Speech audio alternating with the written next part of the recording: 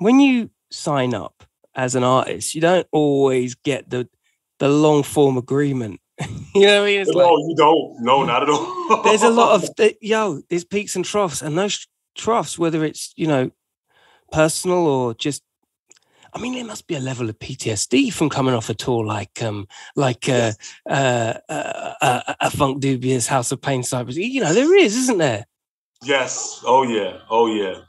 Talk to me about that. Talk to me about the levels in which respectfully, you go through these things, and a lot of artists may not ever have experienced it.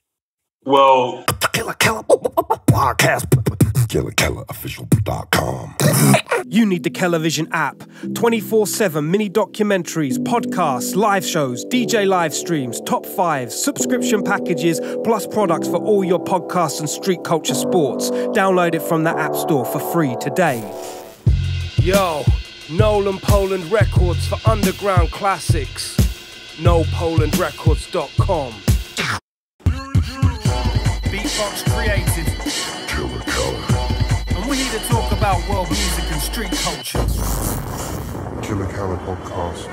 Ladies and gentlemen, Killa Kela podcast, live and direct, central London, or as central as you need to be, dare to be, could be, should be, want to be. You don't want to be anywhere else. A sport and art, I tell you. Big shout out to NoPolandRecords.com. Hold tight, GraffitiKings.co.uk, and all people with a strange station.co.uk holding it down. Oh, I'm rushing this because I am gushing in this. This is one of my fanboys going up to 20 right now. And on a Richter scale, we're going transatlantic to somebody that, without question, he helped. In fact, let me just dial back a second. He was trying to figure out Zoom, and every so often he'd pull up his finger as if like he's in the middle of a routine. And I was like, "Yo, DMC champion, X-Ecutioners, common DJ, tour DJ. We're talking about legacy life. Mista Sinista inside the place. Hold tight. How are you? I'm blessed, man. How are you, man? I'm grateful. I'm blessed. I'm just appreciative that people are still loving me, man, and that my music is still making an impact, man. I'm just blessed and I'm grateful. People, they see you as a mentor, man. They genuinely, hats off, my brother. Hats. Thank you very much, man. Thank you very much. And I appreciate that so much, man. I never even looked at myself as a mentor, but I really appreciate that, man. Really. And life is good. Life is good for you at the moment. Let's talk about the here and now. Yes, right now, everything's great. Right now I'm not in New York. I'm actually with one of my friends in Boston. So I got time to be out of New York, because sometimes New York can get really hectic. And I've been in Boston right now for at least 6 days, and I've just had so much of a clear head, despite all the noise and stuff. It's really quiet out here. So I've been able to really get a lot of creative things done. As far as my album, I'm working on an album. I've been able to sit down and actually record and actually just concentrate, get the time here that I really don't have in New York. And I'm just living, life is great right now. I'm relaxed. I'm doing more of the family thing. I'm laid back, trying to deliver a good album, just being really peaceful, man. And it's good for me. It's working out. And I just feel great. Feel good. Live a good album. That's an interesting way of putting it. Because when you are creating, no matter what it is within the time frame of the creative patterns in which you're working within, whether it's turntablism or, production, it is a life, isn't it? That you're trying to encapsulate. Yeah, you're trying to encapsulate in one product. Yes.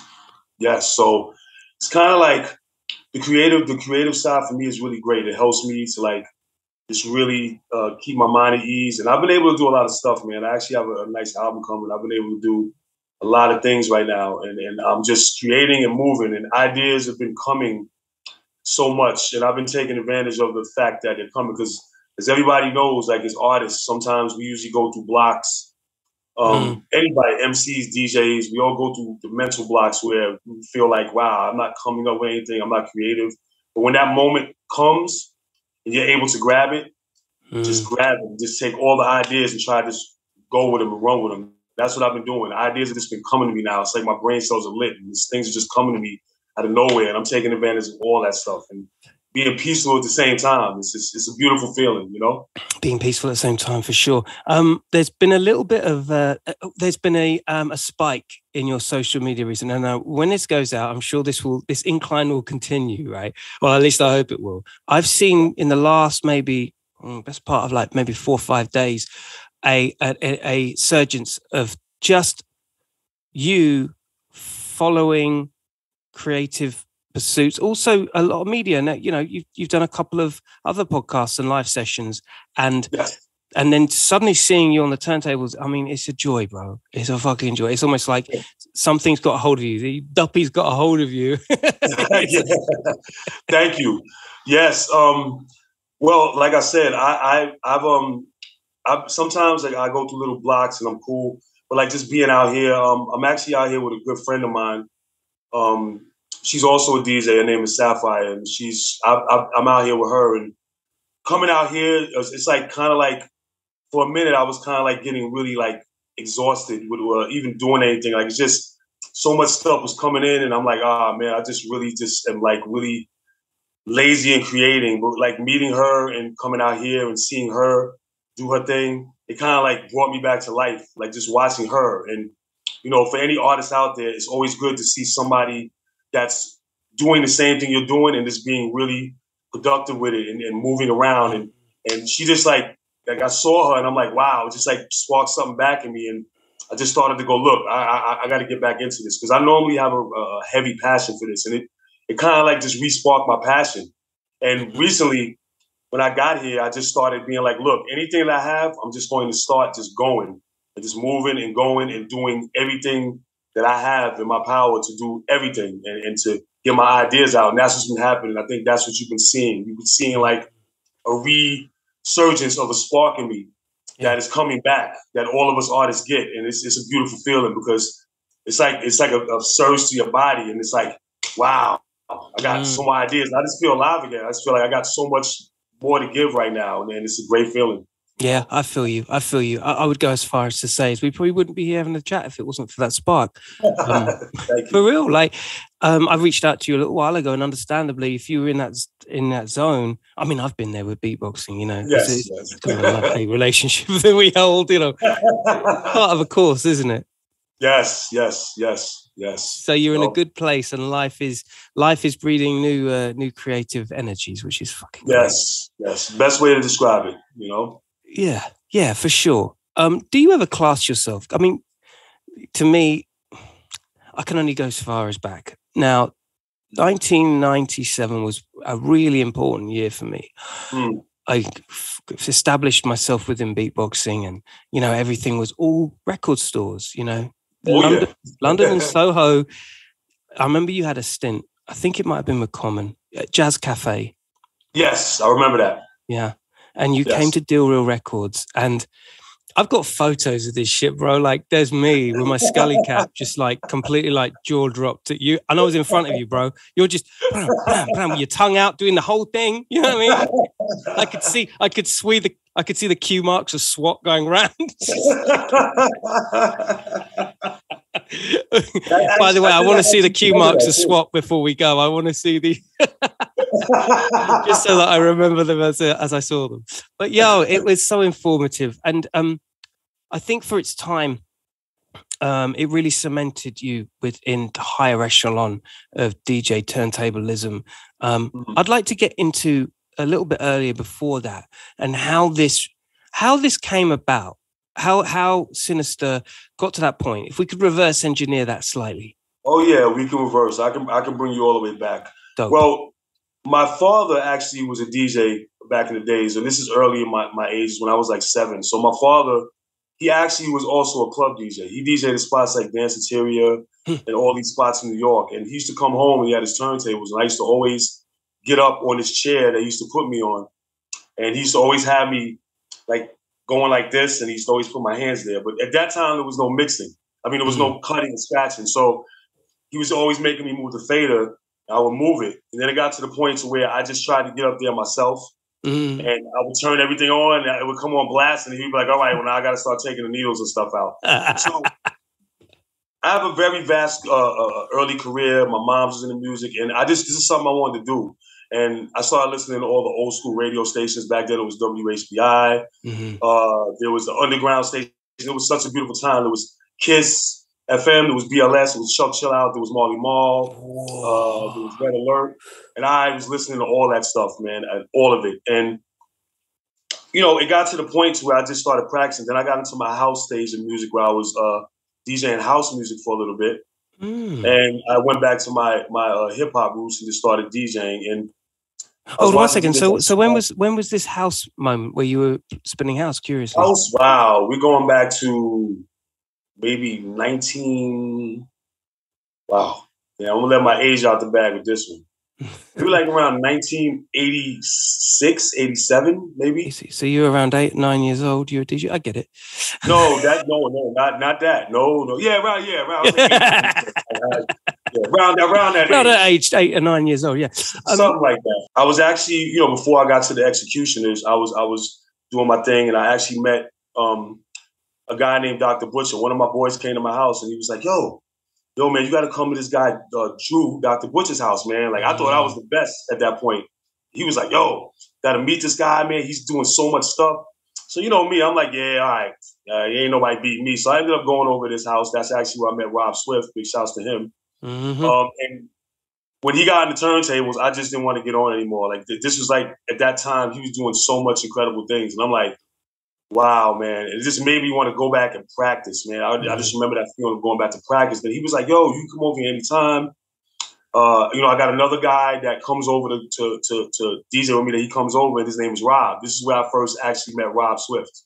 Wow. And, you know, from there, I just kept going. And I wanted to get into the business. I wanted to do it. I wanted people to know that I was a good DJ as well, and I can do all these things. And of course, I had a resistance. A lot of people like, "Oh, this is a once in a lifetime thing. You know, too many people, they don't make it." You know, I just kept going. You know, I kept doing my thing. And Vic Padilla, who actually lived up the block from me, had connections with the Beatnuts, and he was doing their album. He was working on their album. He was all in the Relativity Circle, which is the label. And I always remember I used to do work with my man, scratch work, at Vic's house, because Vic had a studio in his house at that time. And he was like, he always used to tell me, like, "Yo, Sin, your scratches, man, they're really good, man. Like, I like the way they sound." And it started from that. And I was like, "Well, yo, can you put me on to something?" Like, yeah. Is that possible? And he'd always be like, yeah, I'll do it. And this went on for like a year. And I used to always call him and be like, "Vic, can you put me on to something? Like, I would love to scratch. I would love to do something." And he'd be like, yeah. And it would never happen. So at this point, after I started watching DMC battles and seminar battles, and I started getting really inspired by watching guys like Aladdin, Miz, and all these other guys. And I'm like, yo, man, you know what? This is what I want to do. I want to join the DJ battle, because I was hearing all the scratching and stuff. And I said, well, I just don't want to be known as a scratch DJ. I want people to know that I'm also can manipulate the turntables. And I spent a lot of time with Rob practicing, watching him practice for the DMC and the seminar. I stood next to him. If you see the 92, I'm next to him. And I was at Steve's house, Raider. I was around all of these guys, man. And all these things just motivated me to practice and practice hard, to the point where I was like, well, I want to join the seminar. And this is 93 when the seminar just opened to the public. Like, back then, when you watch DMCs or seminars, they weren't open to the public. It's like you had to be a fan or a head to know about that. But this particular year, they opened it up to the public, where people in the industry, networks, people can go there. And I remember joining. And I remember joining and just feeling like scared, a little nervous, because I knew that I practiced a minute for it, but all the people that were in it, like Rectangle, and it was Rectangle, it was Toshi was in it. Heavy heads, big rollers. Very, very heavy heads. And for me, just going in was like, I'm just this new guy going in. Like, wow. Like, and then I'm like, and I remember, people just telling me, "Sin, just relax, just be cool. Just do what you practice, do what you practice. You came this far. You've been practicing for 6-7 months. So just do you. Don't worry about anybody else there. Don't get oppressed by the crowd." And I remember Rob standing up there with me. I remember asking Rob to be, "Yo, Rob, can you stand up there with me?" And Rob was like, "Yeah, man, bet." And Rob actually came up and stood behind me, which made me feel comfortable. I had family behind me, and that 1,000%. So I went through the rounds. I wasn't as tight as I wanted to be, but I made my point. And my goal wasn't to win. It was just to go in and show the world and make a mark that I was here. And I remember 8Ball did this set, and I think he won, but I came in second, which was my first seminar ever. And I came in second in that. And I made noise. Like, people recognized me. They were like, yo, this guy's Sinista. He's really good. And that really that meant the most to me. Rather than winning, I didn't care about a jacket.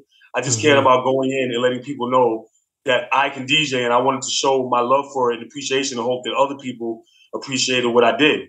And I came in second. Then after that, I started getting calls from Vic. And he started going, yo, I got some work for you. Wow. I got some work. You want to come and do this and do that? I guess I had to show him that I can do it on my own before he actually tried to give me any work. But then he started calling me for work. And I went in, and my first scratch work ever, not ever, but on wax, what gave my credit was, if anybody knows out there, is the Beatnuts album. It's a street level album. There's 2 songs I did was Are You Ready? And what is that? Super Bad. Those are the 2 tracks that I did scratches on. And Iconic yes, album. thank you. So I did those, and they gave me my credits on the album, which is to let artists know, which is most important. All you artists out there, remember, credits go really far. Credits are what you need. So if you're doing work for anything, credits are what you need. That lets other people know and documents you that you're in the business and this is your work. So people can say, who did them scratches? They can look on the back of the album. So that gave me a lot of credit work, and it got me close into Relativity Records, which with the Beatnuts were on. So after I did that, I got another call from Joe Fatal, which is, you guys know, was on Live at the Barbecue on Lost Professor's album. He was the first one. The second one, Fatal is Merciful, and They Curse Me. So he just had gotten a deal with Atlantic Records, and Muggs had signed him. And at that time, he was opening for, this is a big tour. It was House of Pain, Cypress Hills, Funk Dubious, and the Hooligans, which is now Alchemist. And that was a big tour. This is when Cypress Hills were at their peak. Early Alchemist as well. Like, yes. Oh, yeah, man. Big shouts to the Alchemist. So I got Raider actually passed that job on to me. Fatal had asked Raider to do it. Rest in peace, Rock Raider. Rest in peace. Yes, he asked Raider to do it. Raider wasn't that type of DJ to go on tour with anybody. He didn't want to. So he was like, yo, well, he called me. He was like, Sin, they asked me to go on tour, but I don't want to do it. Can you do it? And I was like, bet. So I ended up going to Fatal's house, and I ended up going on a month tour. This is straight out of the fucking seminar. This is straight out of the seminar. It had to be like 3 weeks later. So I went on a month tour on a Cypress Hills tour with Cypress Hills, House of Pain, Funk Dubious, and it went from like, I got exposed to like, they were doing concerts, dude. So it went from like 200 people to 80,000 people, like real quick. And it was like a real heavy transition for me. I was like, wow, I was really nervous, like, wow. But I got through it. And the month tour being there, I bumped into a lot of good people because we went to a lot of different cities. I ended up bumping into Shortcut, the PIKLZ. And just being in the business, I ended up learning how to network with people and networking. And that tour gave me a lot of credibility because I was on it and I was networking. So when I got back from the tour, I went back to do some scratches for Beatnuts again on the remix. And that's where I met Common. And Common was doing his album at the time. He just gotten the write-up in the Unsigned Hype for Can I Borrow a Dollar? And he was starting to work on his new album, which is Resurrection. There you go. Yes. And Peter, who was the management of the Beatnuts, ended up taking me on as a client. So as he took me on, I started to get into the Relativity camp, which is because he was all into it. He knew all the booking agents. He knew all the people in the label. So he was like, yo, this is my client. So he started getting me work inside of Relativity. And that's when I met Common. So Common at that time was like, yo, we met. He was like, yo, I want you to do some scratches for my album because I heard what you did on the Beatnuts album and I want you to do it for my album. So I was like, yeah, I'll do it. And it only started out as me just doing 2 cuts on the album. And I was like, okay. So we went to the studio. He ended up booking time, and I was in the studio, and I thought I was going to go home, and he was like, "Nah, man, we're going to be in here for a minute, so it's cool." So I was like, "All right," I was cool. Nice. And still in the studio, I did the 2 cuts. I did a song called "This Is Me," then I did "In My Own World," and those are the only 2 I was supposed to do. And then after that, while in the middle, I had bought the VHS tape of me in the DMC, and I was just playing it in the studio, and he was looking at it like, "Yo, that's you."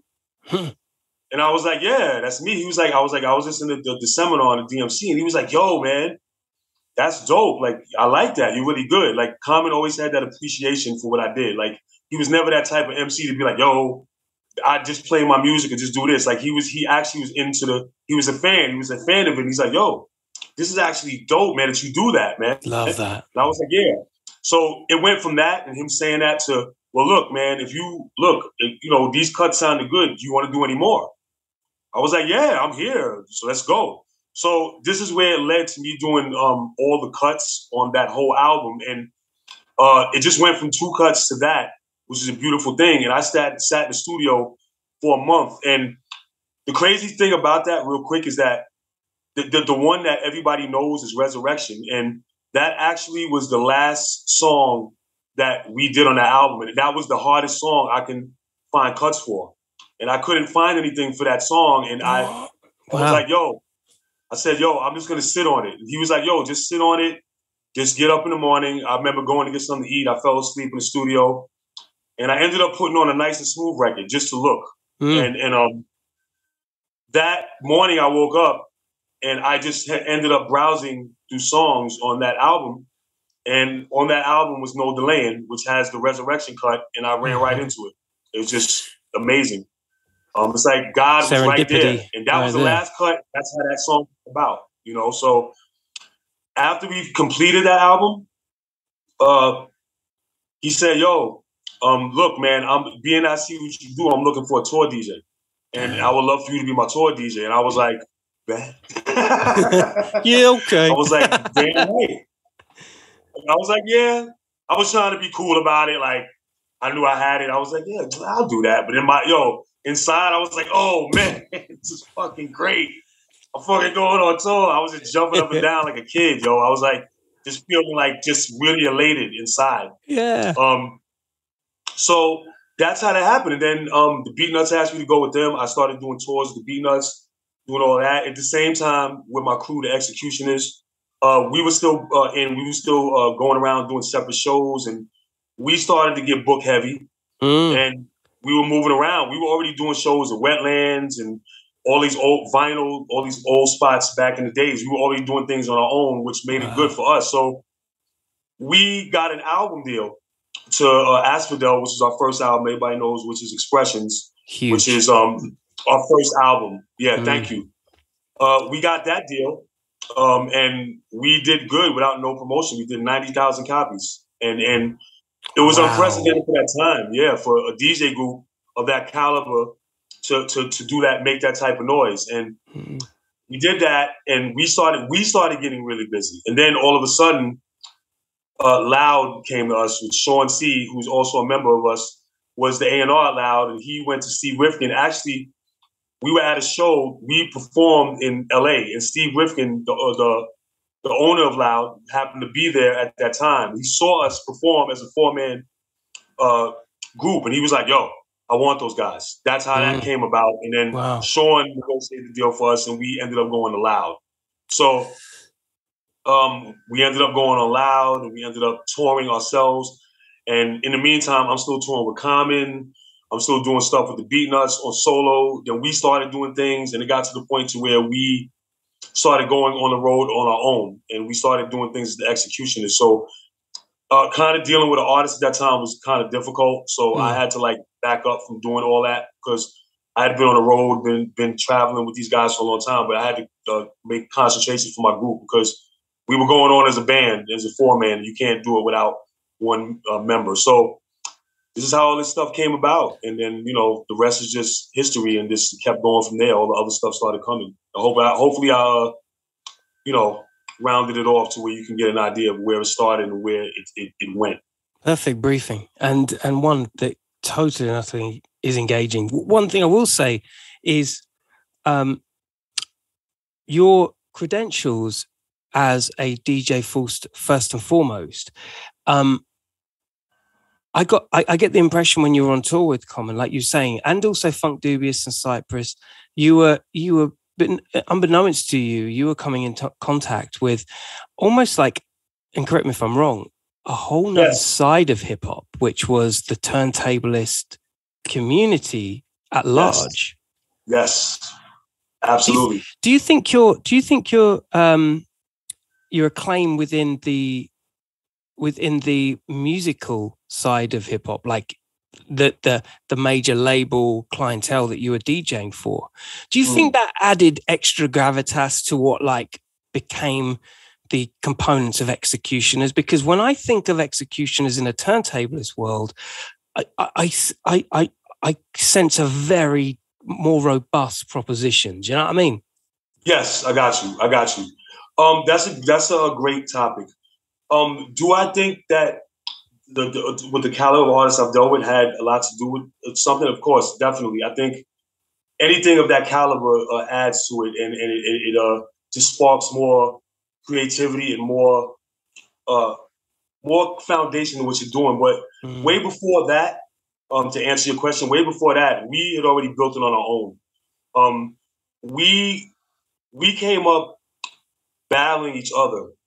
We were heavy into it. We came up as just loving it, and with the very important word for the DJs is passion. We came up with passion and love to do this, and we were just going back and forth with each other. We truly love this. I would go to Rob's house. I would go to his house, walk in the snow. If you ever hear Rob tell the story, I would walk to the snow to his house just to watch him practice, just to DJ with him, just to be around him. He would same thing. He would come to my house. We would go uptown, see Raider. We would all be together. We would go to DMC battles together. We would come to each other's house, battle each other.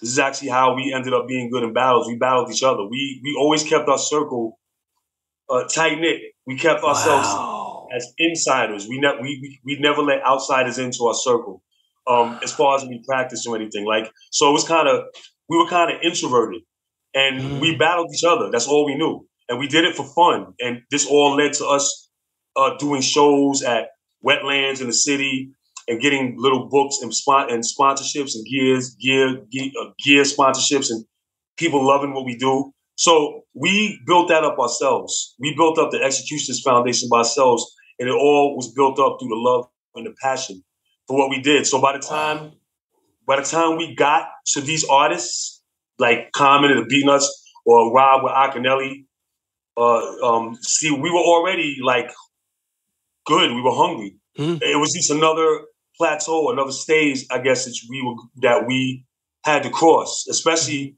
that we already crossed the stage of the love and the passion. We were just doing it out of love. I mean, we were doing stuff for like $50 back in the days. Like we were going to shows and just getting like $100, you know. So we were doing it out of love. We were already like a strong love and passion unit in ourselves before we met any of these artists. But of course, meeting these artists, we were already conditioned to do things for them and I guess they sensed that as well in us. That's why they wanted to get us, because they knew these guys are already doing things on their own. They're out here joining battles. They're out here doing showcases with no MCs. They're just out here people are booking them just to do DJ gigs and spots, stuff like that, you know? Bye, sweetie. I'm telling my partner bye. Sorry about that. Big up. Oh, big up. You said big up, Sapphire. Big up. Oh, tight, Sapphire inside the house. Come on. Give for the price of one on this podcast. Killa Kela podcast. Come on. You want to show your face real quick? She'll show her face real quick. She's about to go. She'll show it. That's what I'm talking about. Excellent DJ as well. Yes. You're going to catch her at Hyrule Day. She's also a B-girl. So she's an excellent DJ. Yo, all you girl DJs out there, you're going to see her. She's excellent. Oh, tight. See, the art form is strong in this piece. Love it. Yes. It's beautiful, man. It's great. It stretches, and you know, like, look, I'm chilling. I'm here. Like it's good. It's like there's things that, like, if I do, like, I can just sit here and watch her rock, and it just inspires me. And when I get on, like, there's things that she helps me with. So it's kind of like, it's like the whole vibe is just coming 360 and going like this. And this is what you kind of see in the posts that I'm doing. And like, it's just kind of like that. And so, yeah, that's what it was, man. And the passion was always there. So I think those artists saw us for that type of energy that we had. And it made a great difference in our careers, you know, as artists and DJs. Sure. I want to stay on X-Ecutioners just for a second, but I also want to kind of move a little left from what you're talking about here. Yes. As a formation, 4-piece band, quote unquote, the X-Ecutioners literally executed the music that they did on album into the live arena using turntables from the turntablist culture, which you guys helped bring to the public eye. The four of you now, and of course, there's the added aspect of hip hop being in its purest form from New York City. You guys are, you know, you guys are so New York. It's uncanny. but you know what it is? Each one of you had crazy personalities that it reeks of playfulness. Like to you know what I mean? Like it seems to me that you're going back to this place, this playful place in your head. Yes. That's a lot of people had asked that question. All of us have those characters. We all just take our human selves and that comes out on the turntables. You see that. Like Raider, for instance, Raider, rest in peace, is more of Raider's a quiet guy, but very deadly. He's very like arrogant. Like he was always a very arrogant character, but very quiet, but always confident. So that came through as you saw when he DJ'd, and he was you seen his facial expressions and how he looked at the crowd. Like Raider looked at the crowd like, you can't fuck with me.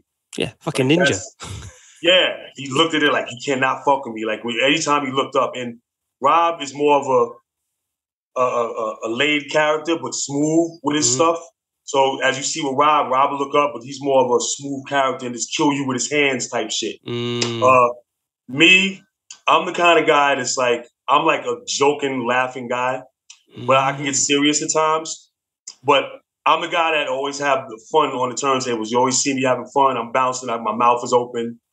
I'm laughing, but then I'm also serious and confident and want you to know that I'm really serious about what I'm doing. So I'll come serious sometimes and just have a confident look, but very playful and like a humble look, because that's my character. So that comes out.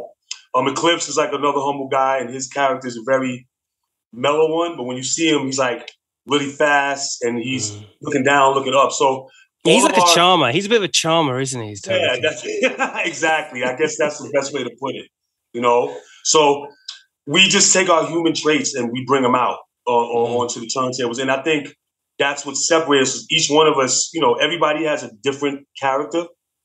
And that's what made us, like in that sense of people going, well, you guys all have different personalities and characters. It's just, all it basically is different personalities coming out in what we do on the turntables and in our music. So that's basically what that is with us.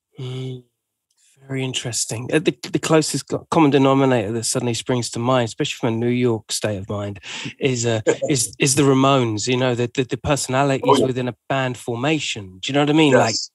Like, it's uncanny, and I love the fact that, unlike other, I mean, I remember seeing Invisible Scratch PIKLZ in '97 do the Clams of Death, and that just absolutely wiped the floor of my whole entirety. I was just like, I okay, think we felt the same way too. Yeah. We felt the same way too when we seen the Scratch PIKLZ, when we first seen them. We felt, big shouts to Cubit, Mike, Apollo, all these guys. We felt the same way. And I have a story about that. Like before when we were at Twilon, when we were battling like the X-Men versus the Scratch PIKLZ, I think both sides were really nervous. It was all fun, but we were both like, no side knew what the other side was bringing. It was all in fun, but we were like... Did y'all really want to do it? Were you feeling like, do we? It was brought up by Alex Aquino and Crazy Legs. They're the ones that brought this up. They was like, yo, you know what? You guys should battle the fucking the Invisible Scratch PIKLZ. We were like, what? It's an amazing battle. It's an amazing battle. Really. Yes, man. It ended up being historic, which is wow, and that's how that started. But we were like, wow, these guys. We were still doing things on we had like two men on one damn set. Like we weren't even like these guys who had one dude doing the drum on one set, and we were like two dudes, and we were really novices then on that type of stuff. They kind of inspired us to do the team stuff, but the PIKLZ are amazing. I think we had the same type of reaction when we seen them too. Like it was just crazy. And then we actually went to California and seen them. And we had our team routine, but they just blew it out the water, dude. Like we all looked at each other like, wow. Right, let's get into this because only a few people can ever talk about this on a proper level. Talk to me about the Clowns of Death with me. Talk to me about how you felt about it, because when that thing dropped, it was just like, yo, this is like four-wheel drive. Like you see one with the drums, the other one with the bass line. This sounds like the real thing.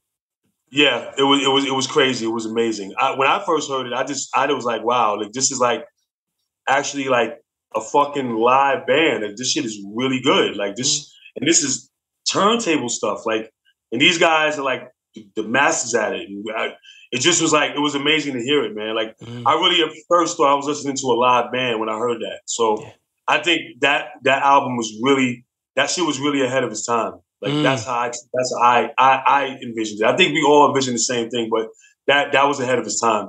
I think all of you as DJs, and then let's take it back because I remember, Rock Radio, was it 93 he won the World DMCs? Was it 93? He won it in 95. 95, that's it. Yes. But before that was Rob's who was it for? Cutmaster Swift. Now Cutmaster Swift. I know, all these guys, Pogo, they were all big influences on you guys as well from the UK. Oh, yes. You got Tony Vegas also, Prime Cuts. Mm-hmm. Those guys as well. Yeah. We had a lot of fun times in London. Actually saying that, man. Big shouts to Pogo and Swift. Because y'all know, every time we came to London, we hooked up with Swift and Pogo. So it was kind of like, they were like family. And when they came out here, the same thing. They came to Raiders' house. They came to us. We hung out with them. So it was like a family thing with them, and it was great to be around them because they shared that same type of energy that we had, and they were from over there, the UK, and every time we went over there, we just got into like DJ sparring matches and cutting sets. And one of the things, I think I went to one of the stores one day. I think actually it was at Tony Vegas' store that Pogo was there, and it just was like a DJ expedition, and everybody got on and everybody was just doing a scratching and stuff like that. And big up Billy Business as well with that question. Billy Business as well, DJ Business. Billy Business, right. Wow. Oh, my guy. I forgot. Honestly, big shots to him. I forgot about Billy Business. But Billy Business was I think he was before Cutmaster Swift, right? Yeah, he was a B-boy first, man. Yeah. Legendary. Yeah. Wow, man, you just brought it back. Because that's the name I haven't heard in a minute. But big shouts to Billy Business. Wow. You're like jogging my memory about a lot of other stuff too. That's crazy. Yeah, man. Hey, listen, honestly, can we get into, because obviously in that time, Steve D, he was an influence for you guys, particularly with the sessions and the scratching, etc. Yes, Steve D. Yeah, Steve D is put it this way, everybody outside of the X-Ecutioners, even the scratch world, has been inspired by Steve D. Steve D was like the first guy, like, to me, was the first dude to take the way he juggled in these seminars was the first time I ever seen something like that. And I remember just watching Steve constantly on tapes and watching him until I finally got to meet him. And he's a very great person as well. But he's influenced a lot of people. He's influenced me. I've recently been to his house. Like I used to go to his crib when he lived in the Bronx. He's currently in Florida right now, but I used to go to his house when he was in the Bronx and go up there and just watch him and just vibe with him for hours. Crazy. Talk to him about life and different things. And just the influence of him alone, like Steve was a beast. So he influenced all of us. Me, myself, Rob, Sean, Raider, he influenced all of us. And he's influenced a lot of other people around the world. So Steve is like that man. He's that dude. And he still influences me to this day. You know, I just recently posted a video of me in his house when he was DJing. That's one of the clips in the Bronx. So I still get influenced and inspired by watching him. Like, his routines never get old to me. I always learn new things every time I watch different parts of his routine. So an excellent person, an excellent influencer, and inspirer. Just to say the least of that. These people we talk about now, I mean, as Mr. Sinista, you got to have a life to live a life, haven't you? And these people that come in, you never really know how much you absorb from them. But when, you know what I mean? But when you see Sinista like do his thing, you come into your own, bro. Like, this is like some other shit. Like, dude, like, it's crazy. That SWAT routine is crazy. Even to this day, like. Thank you very much, man. Sometimes when I do it, I feel like, man, is this people gonna think it's old? And you know, and you know, it's a blessing, man, because so many people still appreciate it, man. I just want to say I'm very thankful and grateful that people still are appreciating what I do in that routine and anything that I do. I'm appreciative of it, man. And you know, these days when I do the tricks, you guys see them. Usually I have to take a little Advil because, you know, I'm a little older and doing those tricks. I do them, but it hurts. Hey, I ain't trying to hear that. You know that's getting edited. Ain't trying to hear none of that. I ain't trying to hear that shit. You just do it good. But I'm very grateful. Man. I'm very grateful for that, man. I'm really grateful that people are still appreciating what I'm doing as an artist, man. And it keeps inspiring me to do more. So that's where I'm at now. I just there's a whole bunch of other stuff. I'm coming out with an album, and I just want to keep giving people as much as I can. Like I always tell my friends when they ask me, "How are you gonna do this, man?" Like I tell them I'm gonna ride this bitch till the wheels fall off. Hell yeah! I'm not. Do you think that's something, bro? Do you think that is when you sign up as an artist, you don't always get the long form agreement? You know what I mean? It's you don't. No, not at all. There's a lot of there's peaks and troughs, and those troughs, whether it's, you know, personal or just, I mean, there must be a level of PTSD from coming off a tour like yes. a Funk Dubious, House of Pain, Cypress. You know, there is, isn't there? Yes. Oh yeah. Talk to me about that. Talk to me about the levels in which you know, respectfully, you go through these things, and a lot of artists may not ever have experienced it. Well, we've been, other than that, touring is like, it's fun at the same time, and it also is kind of stressful a little bit. You know, it's a balance out, you know, because you're with the same people every day for a fucking month, 2 months, however long you're going on. You're with the same people every day. Sometimes there can be differences. You're dealing with different people in different areas that you're going to, you know. So, you know, then you're not eating properly. Sometimes you're not sleeping properly. But it's fun all in all.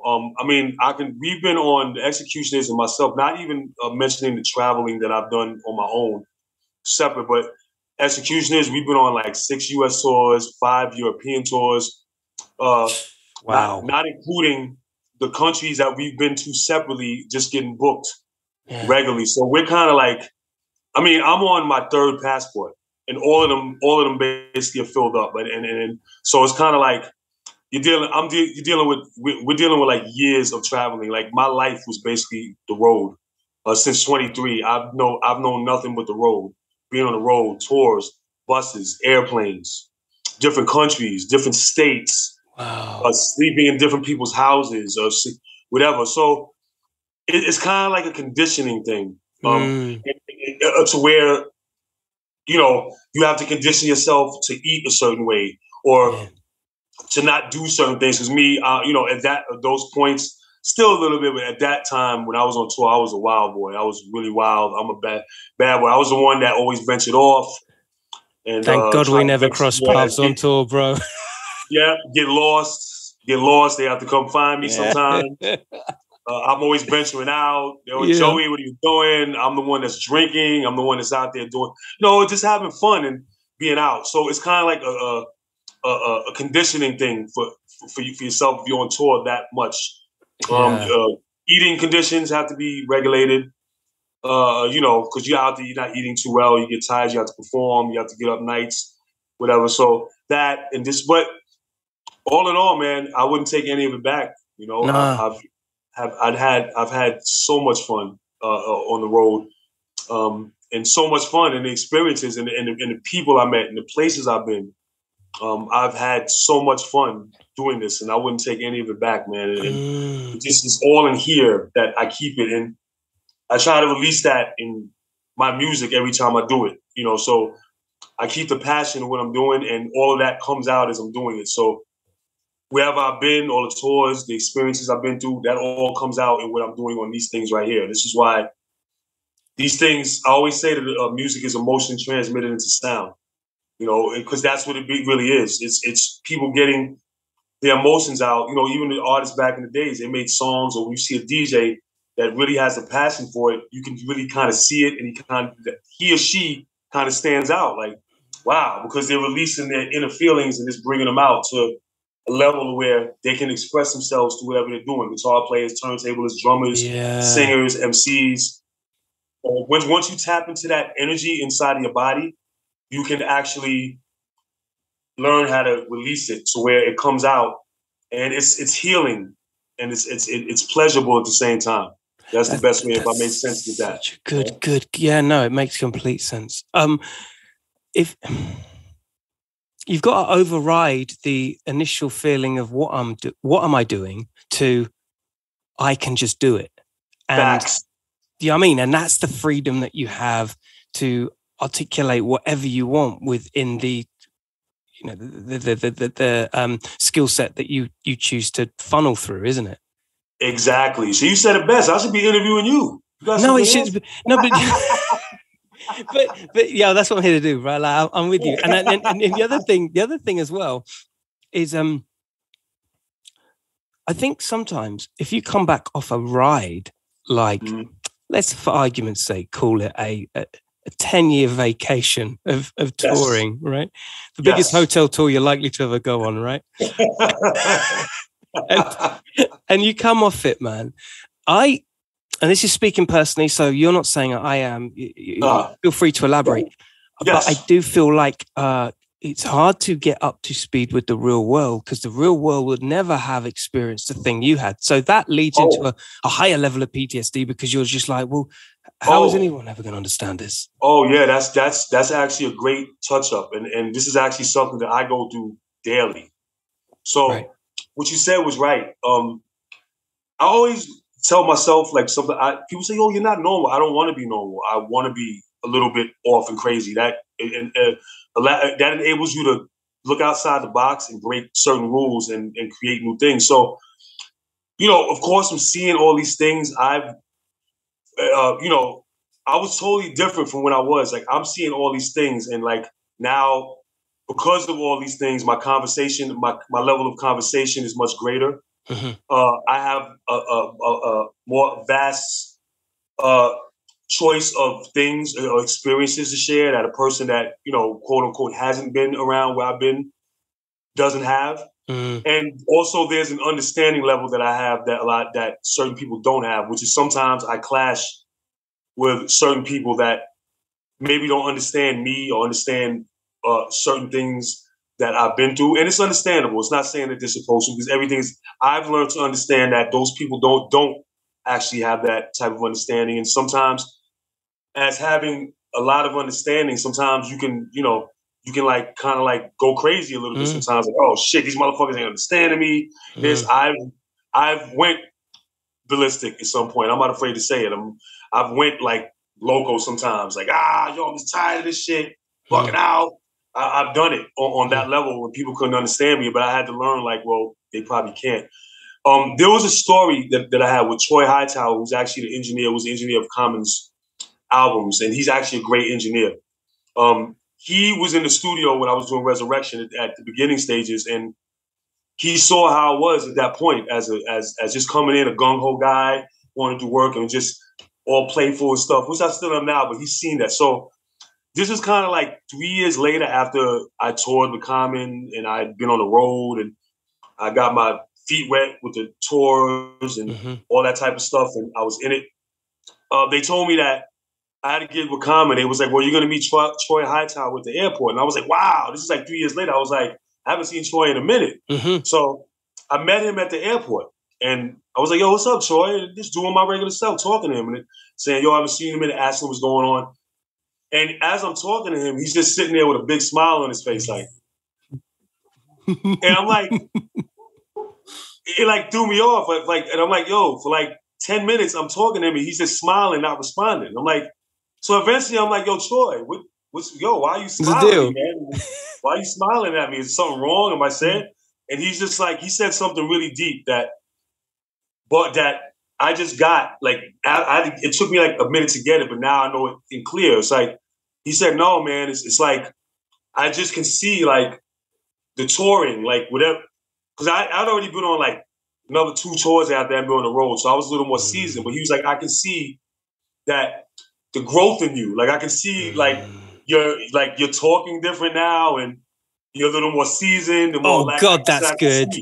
That shit is sick. The growth. Yeah. You know? And he just said he can see the growth in me. And he saw it. He recognized it. So that shit is deep. That somebody can see that in you. And it's crazy. So, you know, it's kind of like that. And when I'm dealing with people, like these days, I meet people that either DJs, so to say.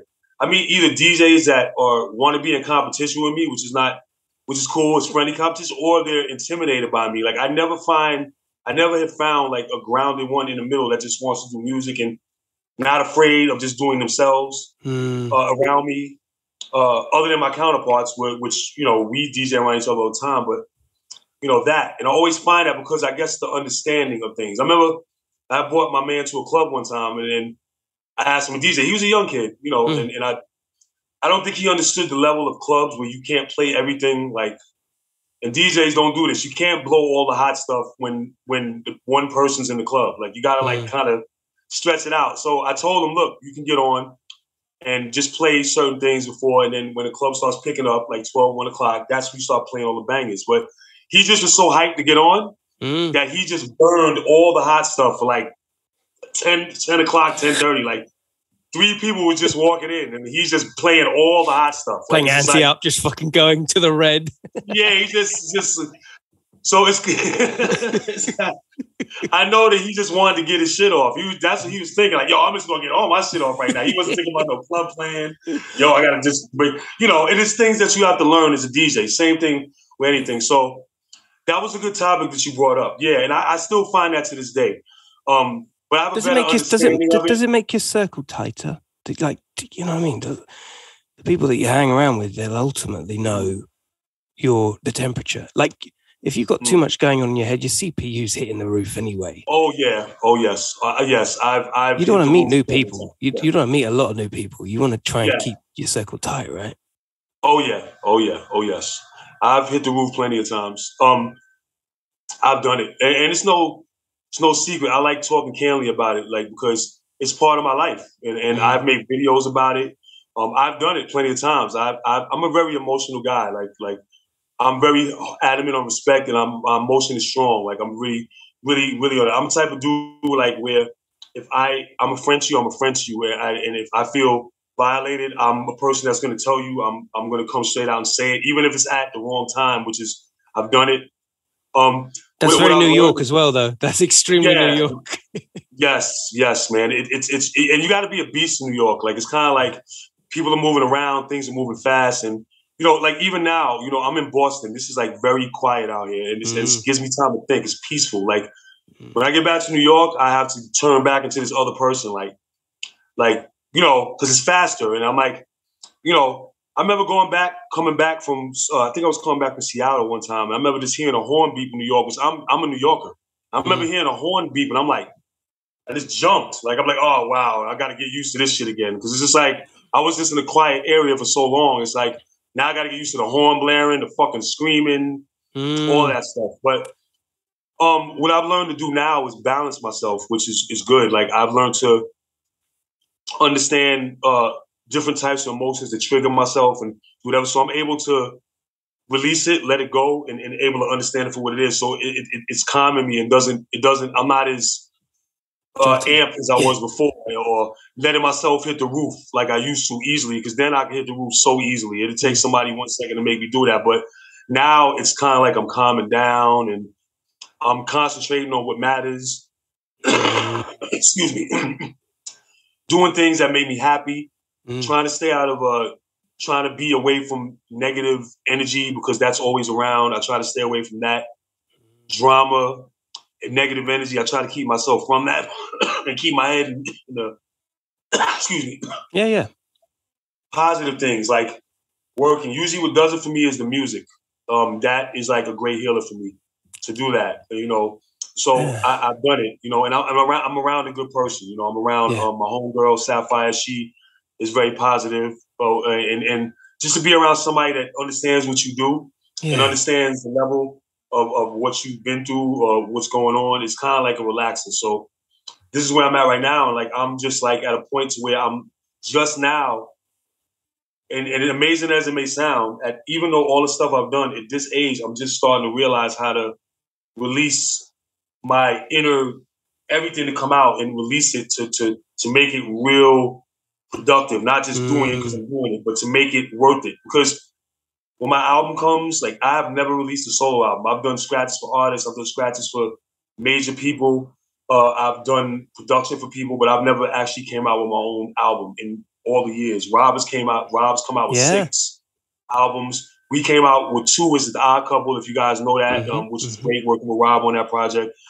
Now it's time for me to spread my wings in my solo. And I'm basically just taking it to a spot to where how albums used to be when you look forward to getting albums, when you hearing skits, people used to be in their cars either smoking weed or drinking, they want a good laugh, a break from the music. I got skits on my album, old and new sound and stuff. A lot of nice nostalgic MCs, keeping it elevated, but still in that area to where it's feel good music, like how we used to listen to back in the days and what you went to the store to get. You know, because I remember back in the days, you listen to albums. Now you listen to albums today. There's only you can only pick out like 2 cuts on an album that you can hear these days. That's even if somebody's doing an album these days. Now motherfuckers is doing EPs. I'm doing 6 songs and that's it.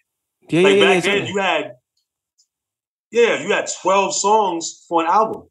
And sometimes you have bonus cuts, you know, and it made you look forward to going to the store to buy these albums. This is what people went to the store for, and that's what the single was. Like the single was the introduction to the fucking album. It's like, yo, if the single was banging, I'm going to get the album. That's what back in the days. That's what prompted cats to go get the album because they heard the single. Bro, like Midnight Marauders. When the last song finished on Midnight Marauders, I could quite happily have listened to a whole new album again.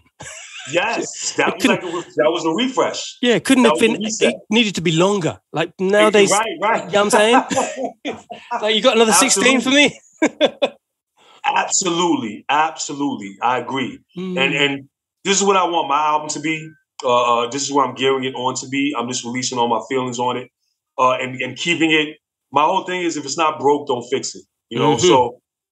I always believe in keeping your sound because that's what people want to hear from you is you. They don't want to hear a modernized version of you trying to fit in with what's going on today. No, I'm not that dude. I'm the dude that's gonna give you me because that is what people like to hear me for is what I do. And that's what's respected. So that's what I'm trying to keep the energy on the album of doing what I do and keeping it in that genre what people know me for. And I'm not trying to be somebody I'm not because I can't be somebody I'm not. I can only be me. And that's what's going to come out on my album. That's what comes out when I perform, when I DJ, when I do anything. It's the love and the passion and me doing what I do that comes out like that. So that's where I'm headed to. The journey to me, I'm 52 now. So the journey for me, I'm at the halfway mark. I'm still happy I'm here. So I'm starting another chapter of my book right now. And this chapter is very good. So this is going to be, whatever is here from now is going to be written in history again. I'm just trying to create a whole new set of history for myself. Peter Pan shit, man. This is timeless. It's ageless. You look ageless. The man's 52. Don't give me that. And New York's good to you. You're good in New York. New York's nice right now. Yes. I'm actually good in New York. I'm in the Bronx. In a good area. I'm actually close to Yonkers, actually. I'm like right there. I'm good in New York. Honestly, to tell you the truth, I'm actually New York is kind of getting. I mean, I've been out. I've traveled all over. I've been out in New York. I've done everything there is to do in New York. I'm New York. I'm a New Yorker, and sometimes I find myself getting sick of it. But no, New York is where I'm from. It's always going to be in my heart. Always going to be here. But I'm at the point now where I need a little bit more of a laid back lifestyle. Respite. You need respite. That's how I can say it. So I'm mostly coming out here. I'm usually traveling if I'm not in New York and I'm there. I'm usually coming out to Boston here. I'm usually out here a lot because, it's very peaceful out here. I can actually sit down and think out here. Like you're dealing with like sleeping in an area where you're hearing horns and beeps and cats and gunshots and all this shit, as opposed to an area where it's just nothing except the air conditioning. And you just can't hear anything. And it's just so fucking peaceful and quiet. Like I can actually sleep good here. That's mad, isn't it? I can sleep good any fucking way. Yeah, it's dope. It's good. Because you can literally sleep in anywhere now. Once you've got the horns and, like you say, all the city life, it actually makes sleeping in a normal place a little bit kind of. Hold on, I don't know if I'm ready for this. Like it's weird. It was weird. It's like, where's the noise? Like, where the fuck? I mean, it's a noise. Where the fuck is the noise? Where's the car people on there? It's like they're laughing. Like, you're not gonna get none of that out here. we don't have that here. It's not as hard as in the city. So, yeah, that's where I'm at right now. I'm in a good spot. I mean, I appreciate you guys even having me here on the station and letting me talk because, I haven't done this in a minute, so it actually feels great. You see how my glasses on. I'm getting old. I can't really see too much, but. Good. Yo, you look exactly how we left you, bro. You're looking well.